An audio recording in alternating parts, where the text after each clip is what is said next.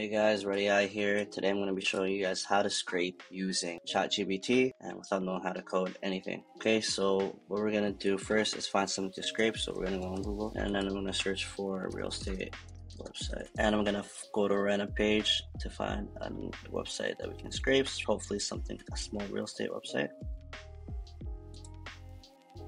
So we have this guy and he has feature listings. Okay, so we have our website. So we want to scrape the addresses, the image, the square footage, the bed and the bath. So let's try to do that. So what we're going to do is inspect it and see if it's possible.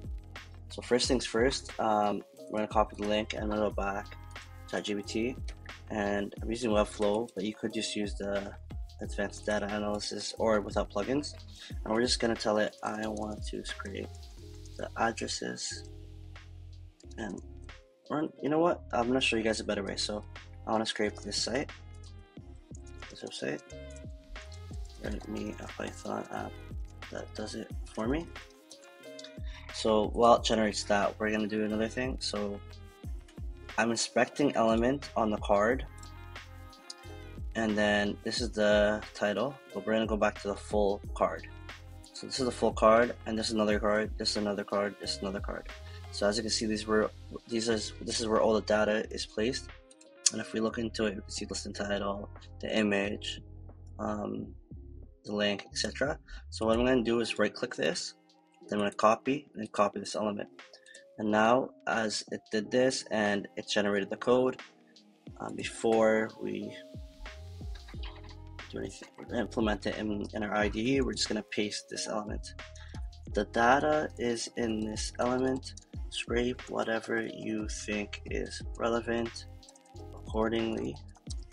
There are other cards also on the website with the same formatting. Please make sure it works to scrape every card.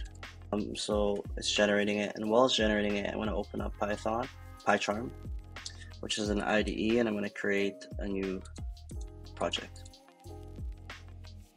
I'm going to call it scrape. So if you don't know what PyCharm is, link will be in the description. It's free, the community edition. It's basically somewhere you can actually work on your Python apps and run them. So we have our project, we just click File, New Project, and I just made one called Scrape. We open it up, it has nothing except the environment variable and stuff. So we can go back to our browser and then we can copy this. So we can now follow the steps that it provided us. So I'm just going to minimize this and then go back to PyCharm, and I'm going to make a new file, Python file. I can just call it anything. I call it main, I can call it scrape. Let's call it scrape, paste this in. Okay, and as you can see, if you scroll up, it has red lines underneath these imports, which means we have to install some directories. So we can say pip install requests and beautiful soup 4. So it's gonna install both of these, and there you go. So now we don't have any red lines, which means we have the installed dependencies. And then we can go back to our thing, and then we can see how to run it. So basically how to run it is just a Python space file name, but I want to make sure the scraped results are in a CSV and export it to the same directory, please. So now hopefully this is going to work with one implementation, but I'm going to get it to code a CSV exporter, so everything that's scraped will be exported to a CSV file, which will be located in the same directory. Okay, so it's done. We can copy and go back to PyCharm, paste the new code, and then all we're going to do is say Python scrape.py. So we got an error. This is good that we got an error, so I can showcase what you guys do in case you do get an error, which sometimes you will because it depends on the website. So what we're gonna do, to be honest, I think, wait, let me see.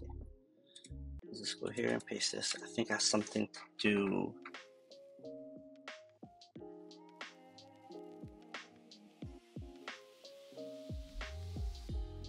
Okay, so some listings don't have certain data, like this listing here doesn't have the bedroom and the bathroom, so it's causing an error. But we have to make it that if that does come up and it doesn't have the data, it says none. Okay, so we're just gonna fix this and we're gonna copy the fix, paste it in. So what is this? So we get it from listing URL. So we can copy all this, paste, and it should be working. So we can say python scrape.py. Okay, and now we get the CSV file. So if we just double click this, it's loading. Okay, open it too much. And there we go. Just like that, we scraped this whole website and we got all the listings, the square footage, location, URL, image, bedroom, bathroom, and price. Okay, this is one of the tricks that I use for building bots.